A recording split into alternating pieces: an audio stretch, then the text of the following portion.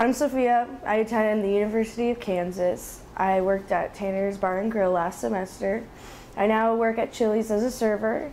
I'm working about 40 hours a week, so I should be doing so much more in school. That should be my school hours.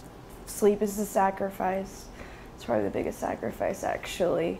So I just keep telling myself, as long as I have the money and I can get my books and things I need, and if I want to be successful, I have to be successful in school too. So just got to put other things first. They were having a great night and they got too drunk and started forgetting the drinks they ordered. The girl saw her $72 tab and was like, I didn't order that.